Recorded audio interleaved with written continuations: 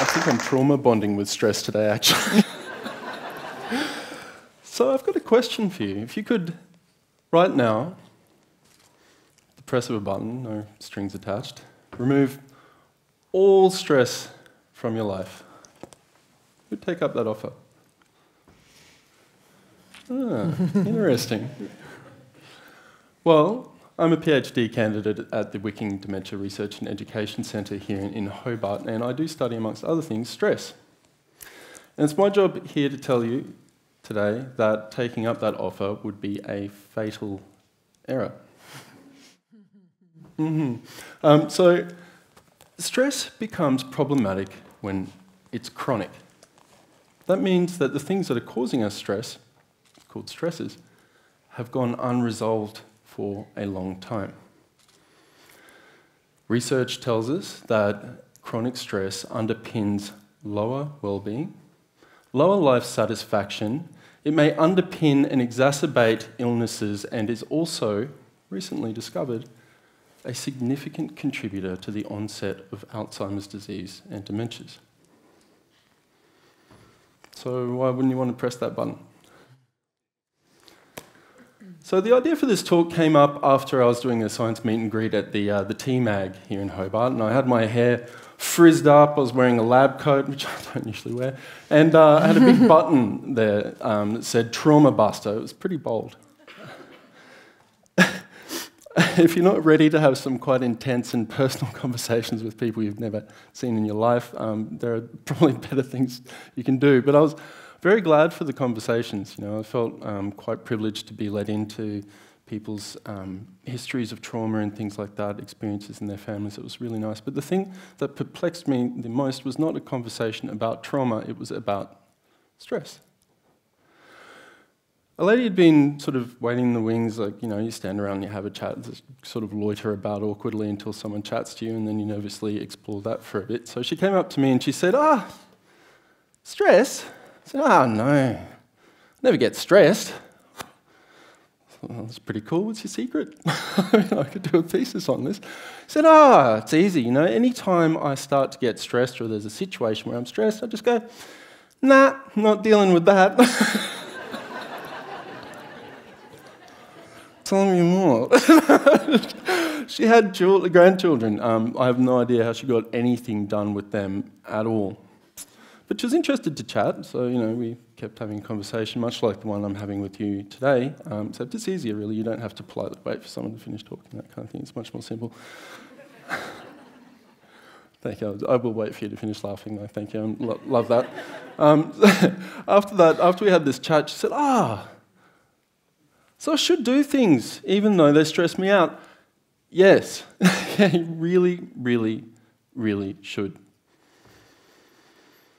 And it got me thinking, you know, how many people go about their lives avoiding situations because they might be stressful? How long had she been doing this? I don't know. I wish I'd asked her at the time. It would have been great for this chat. So I did what all good researchers do when they have an important question in mind. I dove deep into the archives of Google, and after I searched how to live stress-free, I didn't even bother with the question mark, it's one of those days. In less than half a second, there were 100 million results from hyperlinks, how to live stress-free, living your best stress-free life, 10 tips for your dog to be stress-free. They'd had everything.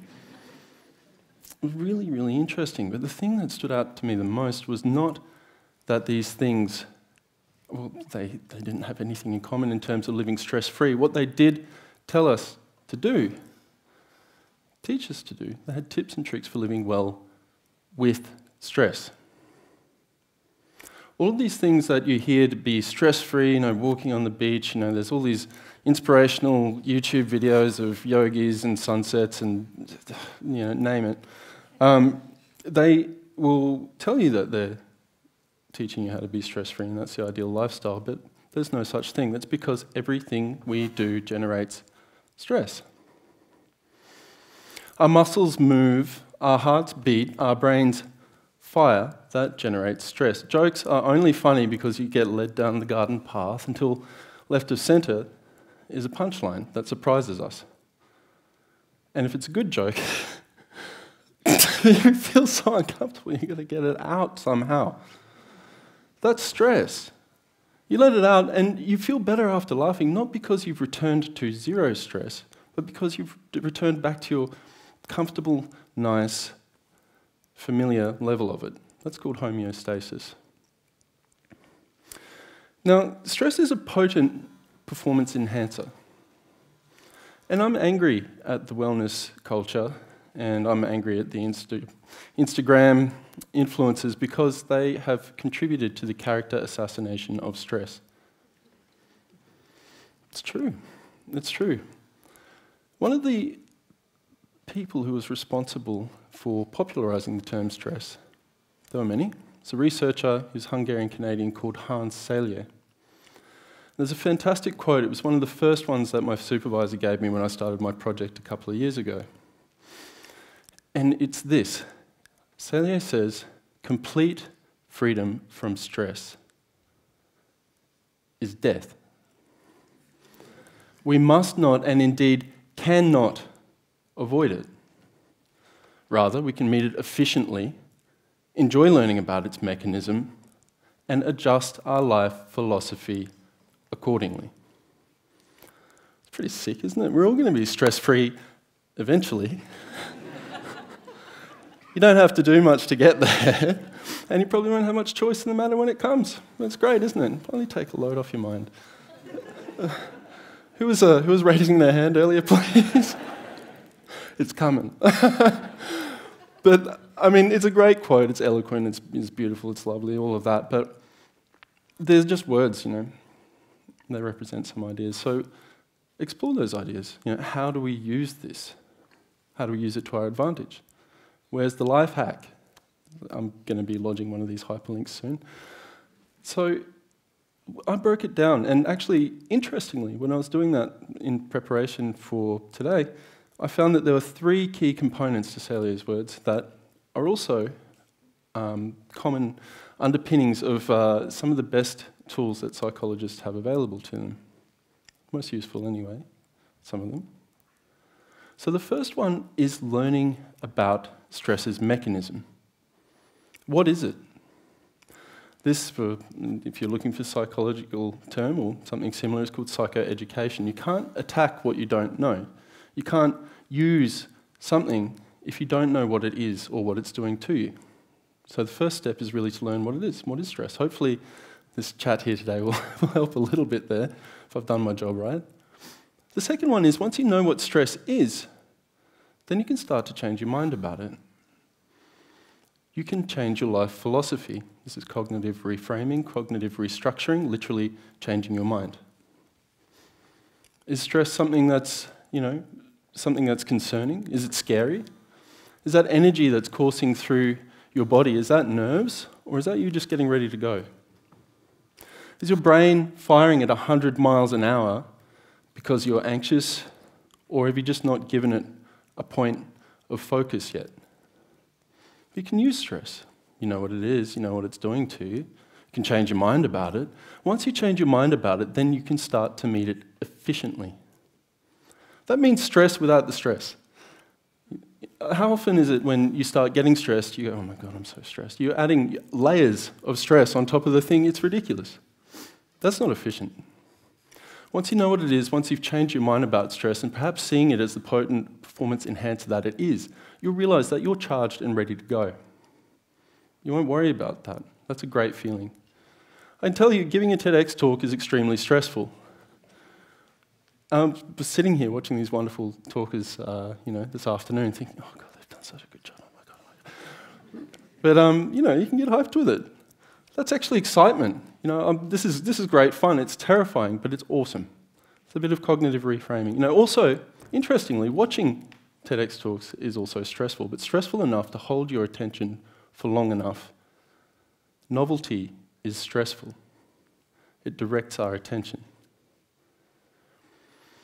So now that we know a little bit about what stress is, what do we do with it? How do we use it? So the way that we deal with these stresses, remember, stresses that go unresolved for a long time become chronic and they can make us sick. So how do we go about dealing with stresses? These are coping strategies. I looked at some of the literature before coming up today, and there were 3 key coping strategies that make us feel great. They're fantastic, they're awesome, they're super, super effective. They're easy to do. But they really undermine our efforts. These are called maladaptive or avoidant coping styles. So a stressor comes up, right? A stress is a motivator. You know, physiologically, if you're hungry, you get food. That's stress. If you're thirsty, you take a drink. If you're cold, you put on a jacket. If you're hot, you take some clothes off, go to the beach. These are stresses driving our behaviours. Psychologically, if we want to get anything done in life, achieving goals, going to work, literally getting out of bed in the morning, we need stress to drive that. And so what happens when we start cheating?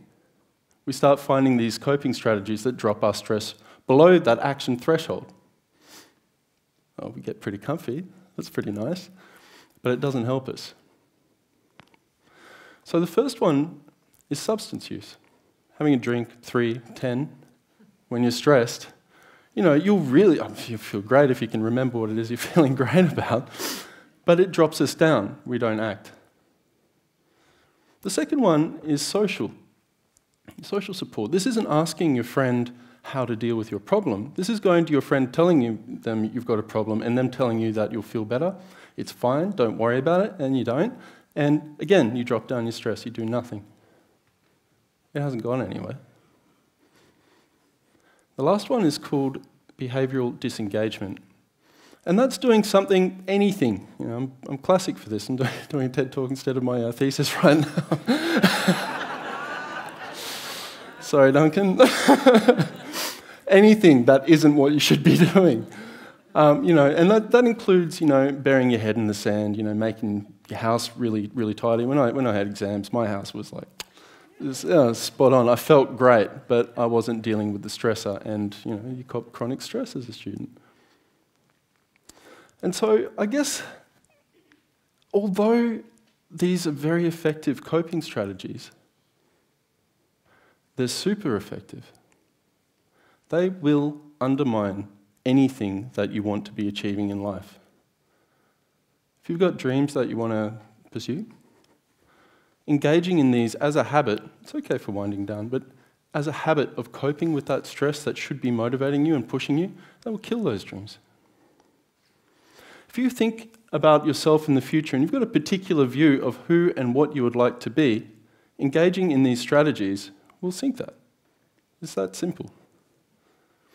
And so, okay, well, you know, what do we do about that? That's depressing, isn't it?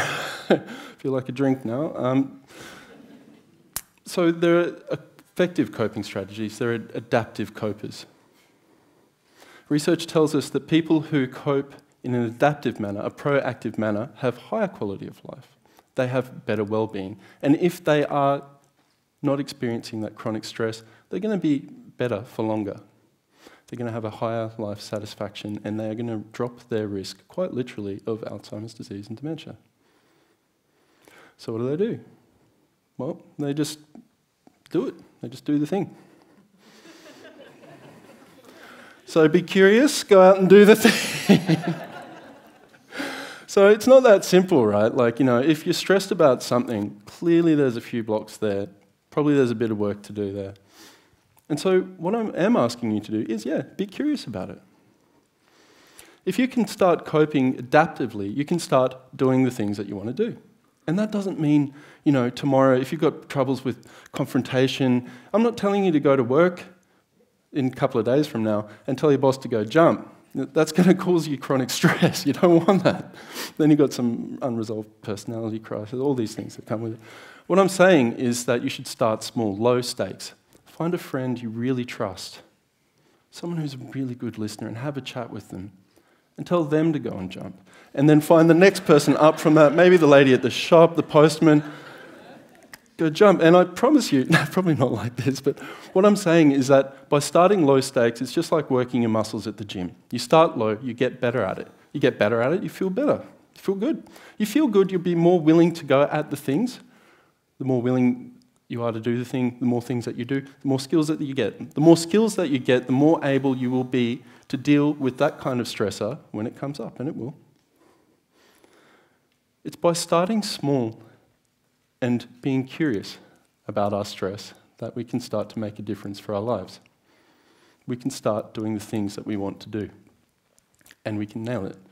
That saying, if you want something done, get a busy person to do it. They just know that leaving things is a pain in the butt. They come back around, they linger, they sit there. It's not great. They know that just by getting it done, by ticking it off, they can finally relax. They start to feel better as soon as they begin to address the problem. That gives them a little hit of dopamine, carrot on a stick, they're doing it. And they keep doing it because it makes them feel great. Doing the thing. It's pretty great TEDx talk, isn't it? It's a great talk. Let's get out there and do the thing. But actually, addressing it. If you're curious about it, why does this make me stressed? Am I just excited about it? Why am I stressed about it in the first place? Is it my lack of exposure to this thing? Do I need to build up some more experience? Is it a lack of skills? Do you need to ask a friend? No, don't tell them to pat you on the back. Tell them to teach you how to use PowerPoint.